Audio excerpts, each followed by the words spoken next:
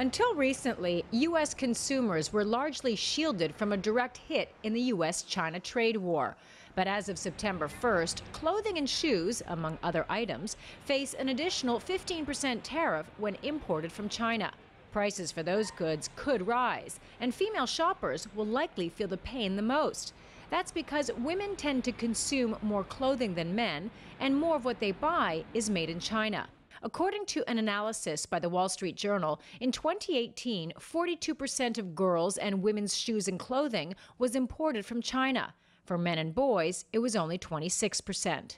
Fashion experts say China's manufacturing infrastructure and know-how makes it an ideal place to make women's apparel that needs to be delivered quickly and is often more detailed than men's. You would go to, for example, Pakistan or Mexico to make a very simple pair of men's jeans or t-shirt.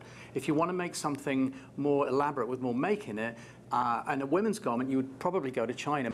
JCPenney said in a U.S. filing that 13 out of the 19 items in its stores the most impacted by tariffs are for women and girls. It warned that tariffs would have a significant impact on its customers. Female consumers in New York had mixed reactions to the prospect of price hikes due to the tariffs. I really don't mind, even though I wouldn't like to pay more, but it's understandable when it's something like that. Basically, if people start shopping in the closet more often, then the prices should not affect us as much as we think it will. I will still buy it if the prices went up.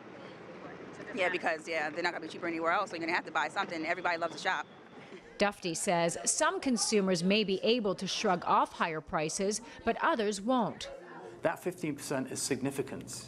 It's going to take the price point of a pair of jeans at Target, let's say they're $29.95, it's going to take them over the tipping point of being over the $30 mark, which can be, really have a resounding effect on a consumer. They can see that as, that's beyond my pocketbook right now. Dufty said that could cause a slowdown in sales at larger U.S. retailers with ripple effects on the broader economy. Karina Huber, CGTN, New York.